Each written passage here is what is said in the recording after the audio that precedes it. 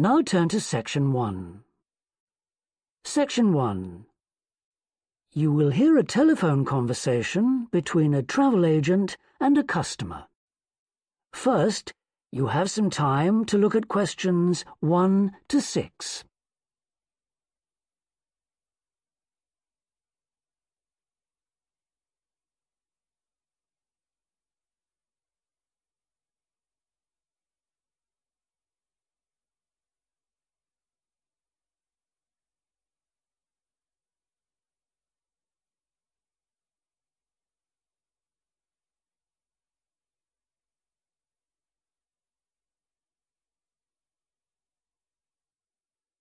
Now we shall begin.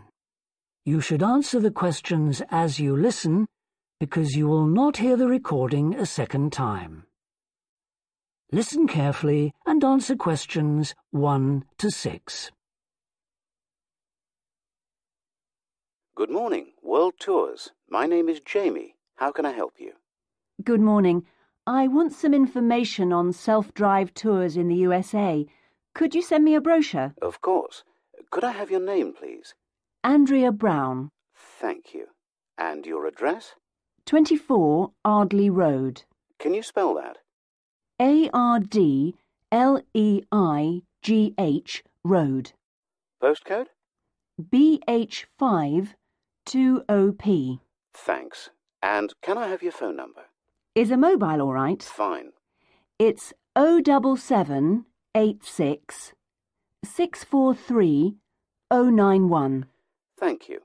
And can I ask you where you heard about World Tours? From a friend, or did you see an advert somewhere? No, I read about you in the newspaper.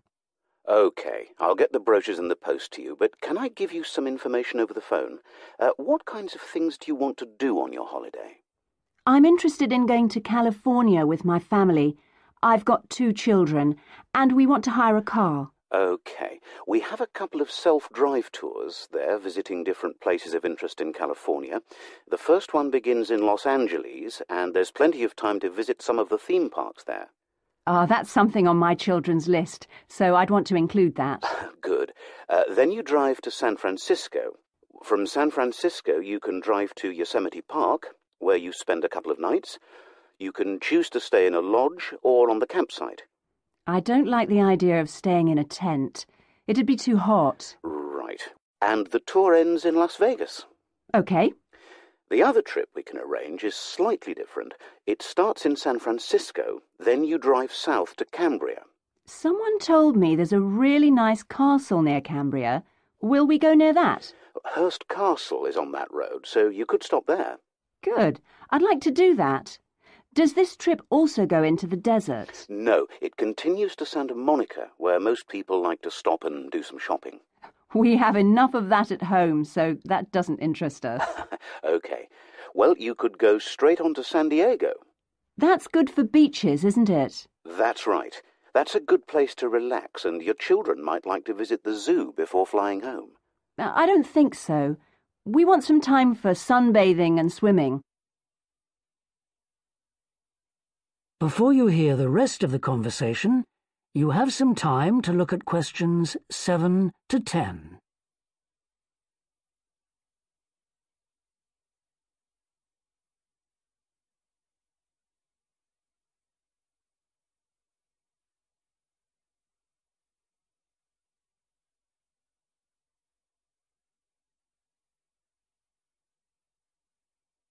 Now listen and answer questions 7 to 10. So, how many days are the trips, and how much do they cost? The first one I told you about is a self-drive tour through California, which lasts 12 days and covers 2,020 kilometres. The shortest journey is 206 kilometres, and the longest is 632 kilometres. The cost is £525 per person. That includes accommodation, car rental, and a flight, but no meals. OK. And the other trip? That lasts 9 days, but you spend only 3 days on the road. You cover about 980 kilometres altogether. So is that cheaper then? Yes, it's almost £100 cheaper. It's £429 per person, which is a good deal. So that covers accommodation and car hire. What about flights? They aren't included, but these hotels offer dinner in the price. OK, well, thank you very much. I'll be in touch when I've had a chance to look at the brochure. I'm pleased to help. Goodbye. Goodbye. That is the end of Section 1. You now have half a minute to check your answers.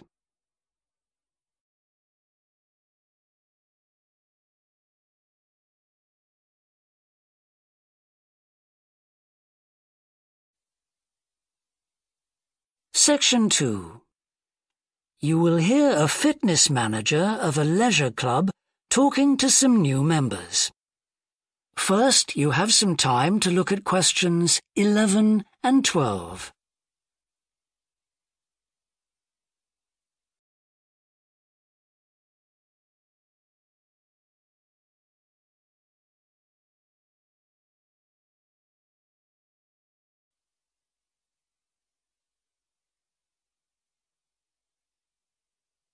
Now listen and answer questions 11 and 12.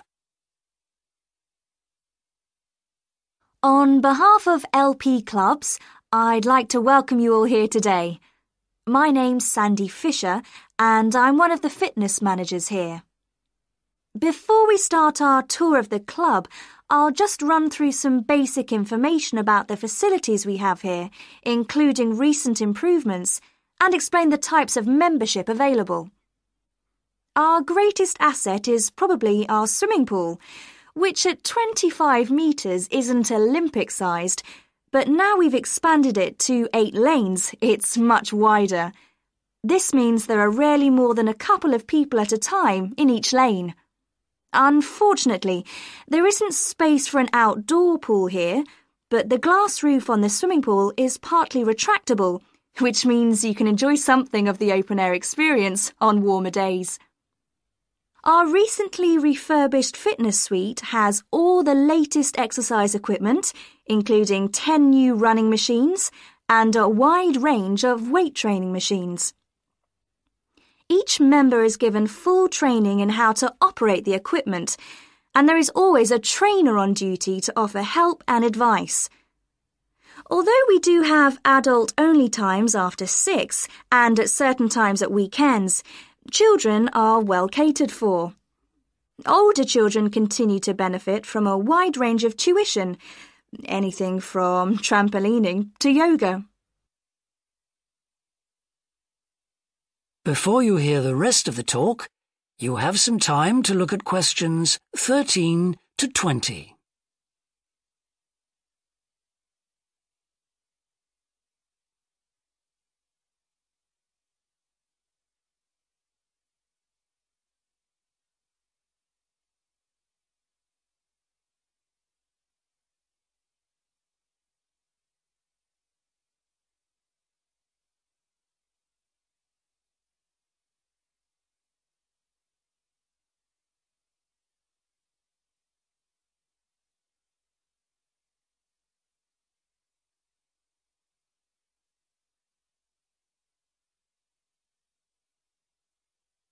Now listen and answer questions 13 to 20. One thing all our members appreciate about us is that we take very good care of them. This starts on day 1 with your personal assessment. You are asked to fill in a questionnaire giving details of any health problems. One of our personal trainers will then go through this with you. The trainer will then take you through the safety rules for using the equipment in the fitness suite. During your next exercise session, a personal trainer will work with you to make sure you understand these. It's very important to do this because we really do want to avoid having any sports injuries. There's a lot more to looking after yourself than simply lifting weights. At the end of the personal assessment, the trainer will draw up a plan outlining what you should try to achieve within a 6-week period. This will then be reviewed at the end of the 6 weeks. Now, I'll just quickly run through the types of membership we have available. All members must pay a joining fee of £90 in addition to the rates for the monthly membership fees. Gold membership entitles you to free entry at all LP clubs. There are now LP clubs in all major cities and towns, so if you travel a lot, this will be a great advantage. Individual gold membership costs £50 a month, and joint membership for you and your partner will cost £75. Premier membership is for professional people whose work commitments make it difficult for them to use the club during the day, and so LP gives booking preferences to Premier members at peak times. This means you'll find it easier to book the sessions at times that suit you. Reciprocal arrangements with other LP clubs are available to Premier members. Premier membership is for individuals only, but you'll be sent passes for guests every month. The monthly fee is £65. You don't have to have any special clothes or equipment when you visit the club. We provide robes and hairdryers in the changing rooms, but it's very important to remember your photo card, because you won't be able to get in without it. For people who aren't working during the day,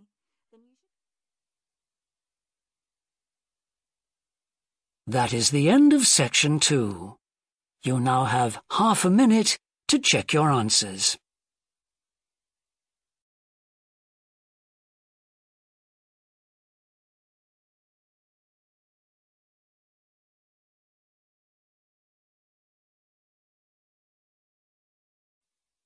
Section 3. You will hear a student called John talking to a professor about a design competition he is entering. First, you have some time to look at questions 21 to 25.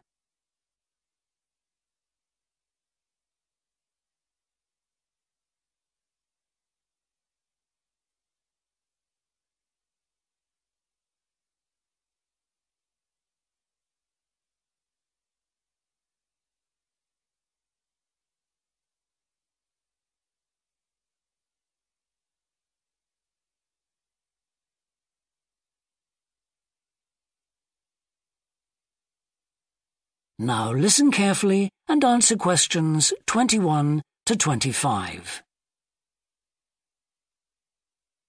Hello, Professor. I'm John Wishart. I'm working on my entry for the Global Design Competition. My tutor said you might be able to help me with it. Ah, yes, I got a copy of your drawings. Come in and tell me about it. What sort of competition is it? Well, it's an international design competition, and we have to come up with a new design for a typical domestic kitchen appliance. I see. And are there any special conditions? Does it have to save energy, for example? Actually, that was the focus in last year's competition. This year's different. We have to adopt an innovative approach to existing technology, using it in a way that hasn't been thought of before. I see. That sounds tricky. And what kitchen appliance have you chosen? Well, I decided to choose the dishwasher. Interesting. What made you choose that? Well, they're an everyday kitchen appliance in most Australian houses, but they're all pretty boring and almost identical to each other. I think some people will be prepared to pay a little extra for something that looks different. It's a nice idea. I see you've called your design the rock pool. Why is that? Basically because it looks like the rock pools you find on a beach. The top is made of glass so that you can look down into it. And there's a stone at the bottom. Is that just for decoration? Actually, it does have a function. Instead of pushing a button, you turn the stone. So it's really just a novel way of starting the dishwasher. That's right. It's a really nice design. But what makes it innovative? Well, I decided to make a dishwasher that uses carbon dioxide. In place of water and detergent? How will you manage that? The idea is to pressurise the carbon dioxide so that it becomes a liquid. The fluid is then released into the dishwasher where it cleans the dishes all by itself. Sounds like a brilliant idea. Your system will totally do away with the need for strong detergents. So what happens once the dishes are clean? Well, to allow them to dry, The liquid carbon dioxide and the waste materials all go to an area called the holding chamber. That's where the liquid is depressurized and so it reverts to a gas. Then the oil and grease are separated out and sent to the waste system. It sounds like you've thought it all out very thoroughly. So what happens to the carbon dioxide once the process is complete? Not wasted, I hope. Actually, that's where the real savings are made. The carbon dioxide is sent back to the cylinder and can be used again and again. What a terrific idea. Do you think it will ever be built? Probably not, but that's okay. Well, I'm sure a lot of positive things will come out of your design. Before you hear the rest of the discussion, you have some time to look at questions 26 to 30.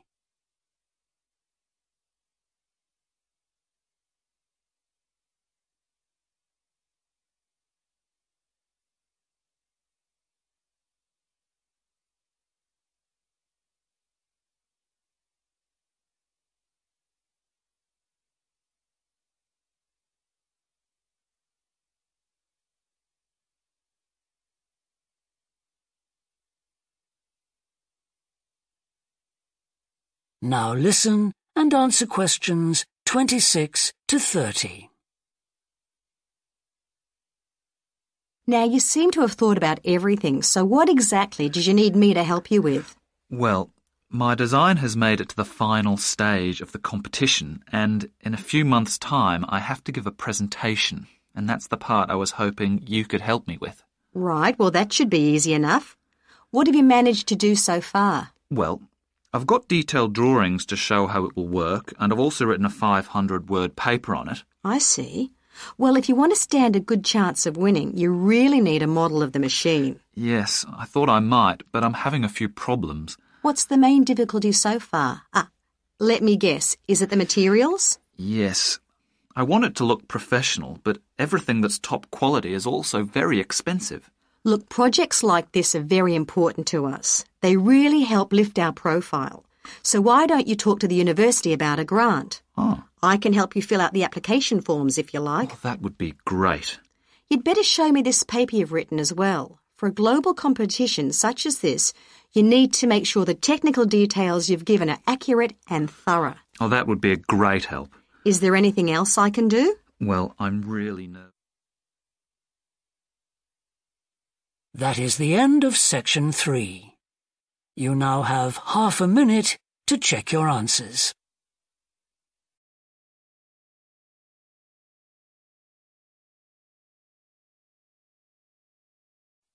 Section 4. You will hear a university lecture about an endangered bear in British Columbia, Canada, known as the spirit bear. First, you have some time to look at questions 31 to 40.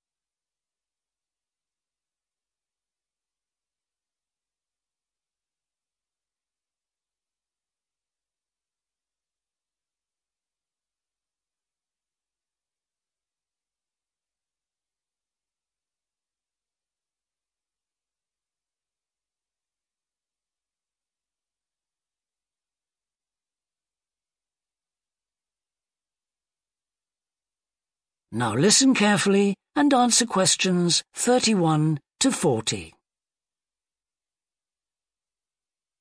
Today, we continue our series on ecology and conservation with a look at a particularly endangered member of the black bear family. 1 in 10 black bears is actually born with a white coat, which is the result of a special gene that surfaces in a few. Local people have named it the spirit bear, and according to the legends of these communities, its snowy fur brings with it a special power. Because of this, it has always been highly regarded by them, so much that they do not speak of seeing it to anyone else. It is their way of protecting it when strangers visit the area. The white bear's habitat is quite interesting. The bear's strong relationship with the old-growth rainforest is a complex one. The white bear relies on the huge, centuries-old trees in the forest in many ways. For example, the old-growth trees have extremely long roots that help prevent erosion of the soil along the banks of the many fish streams. Keeping these banks intact is important because these streams are home to salmon, which are the bear's main food source. In return, the bear's feeding habits nurture the forest. As the bears eat the salmon, they discard the skin and bones in great amounts on the forest floor, which provide vital nutrients. These produce lush vegetation that sustains thousands of other types of life forms, from birds to insects and more. Today, the spirit bear lives off the coast of the province of British Columbia on a few islands. There is great concern for their survival, since it is estimated that less than 200 of these white bears remain. The best way to protect them is to make every effort to preserve the delicate balance of their forest environment. In other words, their ecosystem.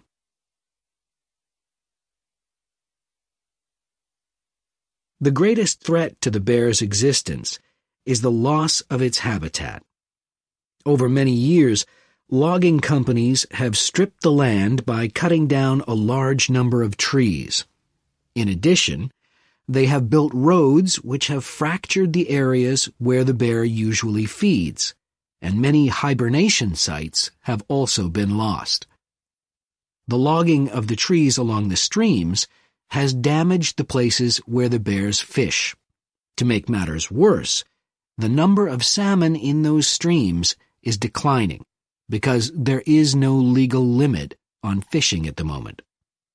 All these influences have a negative impact on the spirit bear's very existence, which is made all the more fragile by the fact that reproduction among these bears has always been disappointingly low. And so, what's the situation going forward? Community organizations, environmental groups, and the British Columbia government are now working together on the problem. The government is now requiring logging companies to adopt a better logging method, which is a positive step. However, these measures alone may not be sufficient to ensure a healthy population of the spirit bear in the future. Other steps also need to be taken. While it is important to maintain the spirit bear's habitat, there also needs to be more emphasis on its expansion. The move is justified as it will also create space for other bears that are losing their homes to damage. That is the end of section 4. You now have half a minute to check your answers.